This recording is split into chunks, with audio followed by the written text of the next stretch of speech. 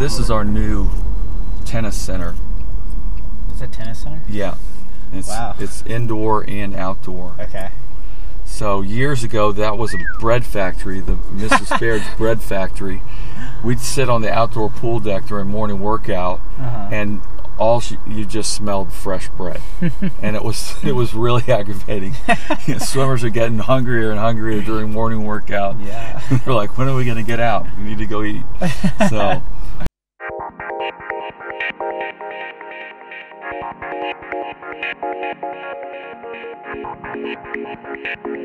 Coleman's Carpool. We are here in Dallas, Texas at SMU at their brand new aquatic facility behind us. We're here with Coach Steve. Hello. And Coach Mitch. What are some of your best memories from the old facility? That facility, brings back so many memories. It's when you coach in the same pool for a really long time, I'm sure any coach would, has that feeling. Yeah. We had it was a great pool for meets. Old redwood bleachers that people sat on, and we had some great dual meets in there. I think probably my fondest memory dual meet wise is when we swam University of Georgia, and at that time Georgia was on this huge winning streak during the era when Krista Kowal was on the team. Yeah. And I just remember their faces when they'd been in that gorgeous pool at the University of Georgia, and they're walking in and seeing our pool, 6 lanes, steel and wood rafters, and they're just. I looked at Kowal's face, just like, this can't be possible. What are we doing here? And came to meet. Just broke perfectly for us, and we had a great team as well, and ended up beating Georgia in that pool and breaking one of their, I'm sure, many winning streaks. So that was a great one. I think when they first started the men's Dallas Morning News Classic, they had this really strong team. They weren't super deep. Lundquist was on the team, and Rodenbaugh and Rich Sager and those guys. And he's like, I think we could be pretty competitive in an 8-swimmer meet. Maybe we should just do one like that. So, that's how we came up with the idea from Coach Mack's idea. We basically copied the format for the women. And then when Eddie Sinnott came to take over the men's team, one of the greatest athletes on the team was Scott Doney, who went on to win an Olympic silver medal in diving. It's like, well, we got to have diving in the meet, so then we added added diving to the meet at that time. Mm-hmm. All the women's meets have had diving in them because we thought that would be the way to go. Yeah. Make it a complete team. You guys just got the new aquatic facility, so what goes into the process of actually building a new pool? Well, at SMU, it was definitely something that had been talked about. We, were planning it for years. I mean, I've been here for over 30 years, and it was a topic of conversation, pretty much every day. Our original pool, I'll drive you by where it was, Perkins Natatorium. It was a gymnasium that was built in the 40s and the 50s. They converted it to a pool. So it was really a unique facility in that it had a lot of seating. The fans were like right down to the deck, but it was a 6-lane pool, so it wasn't really compatible for a combined men's and women's swimming program, diving program. It was just one tank, 6 lanes. So and that had its challenges. In the 70s, we built Coach Barr built a 50-meter outdoor pool, so that really, I think, helped keep us relevant. But the planning and so forth of this current project, it really didn't start in earnest until the pool was condemned.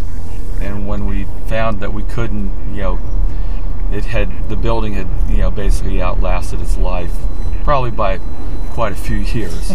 So we really started to put plans together, get the university involved and our development office involved in trying to raise the money, because as a private school it's not a situation where we can just raise student fees and have a pool that way, and building a rec center like you see at a lot of college campuses. So that was really the impetus to really get moving on it, and we had a lot of support from our alumni. We have basically raised most of the $22 million to build the facility came from swimming alums.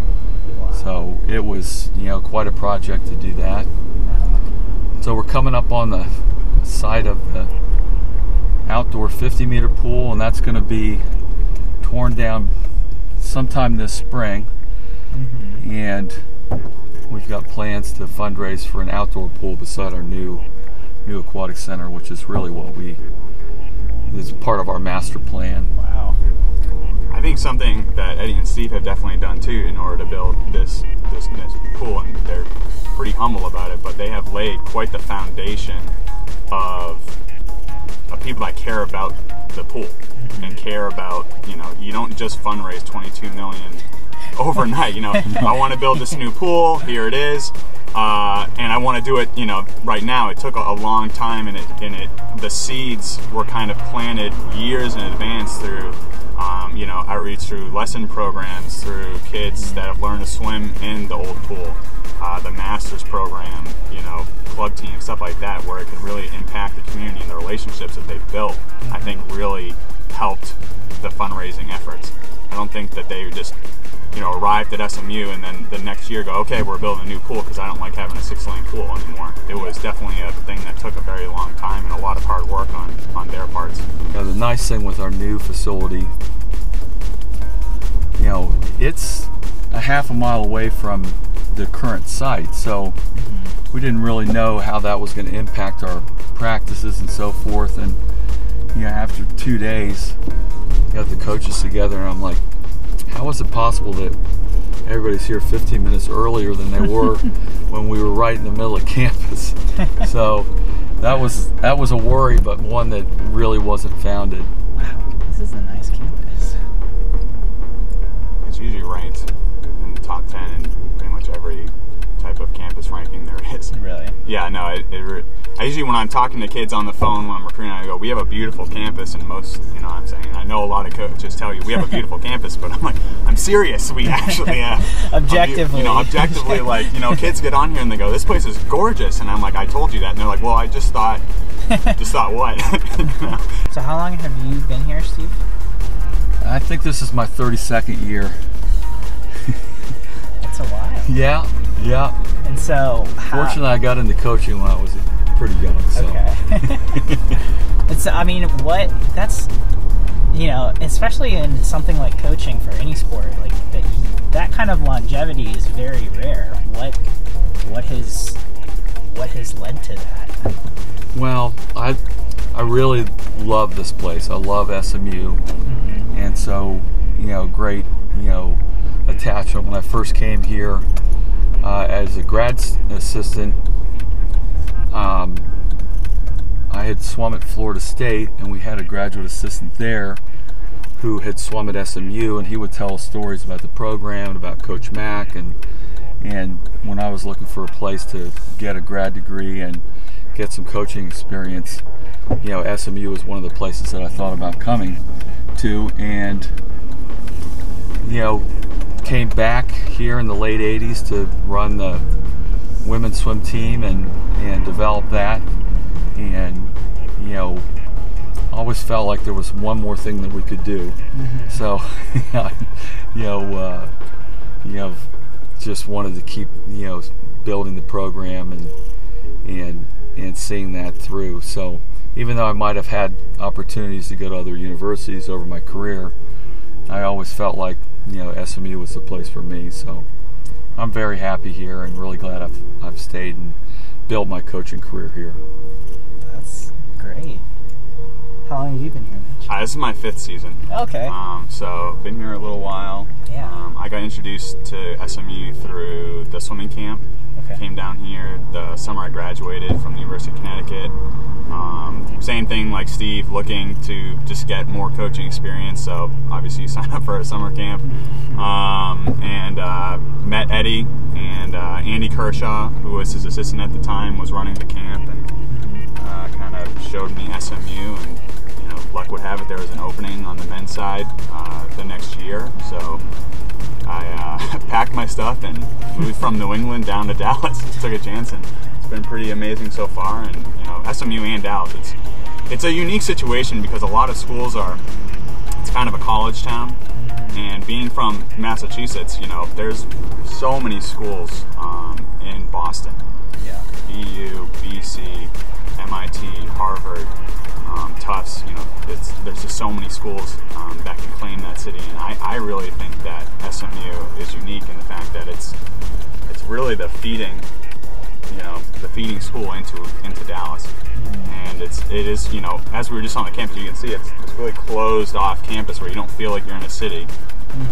And then you drive 2 minutes down the road, boom, there's the skyline. Yeah. So coaching here has definitely been a very unique situation, especially for a young coach that might want to go out to a couple more restaurants or do some things that you might want to do. So it's been a pretty fun experience. And for prospective student or athlete as well, how do you think that experience is unique of having a very big university on top of a massive city? Well, I think it's there's so many majors now where everybody's doing internships, and Dallas has a really large number of corporate headquarters here. Pretty much any business has an office here, whether it's a national business or an international business.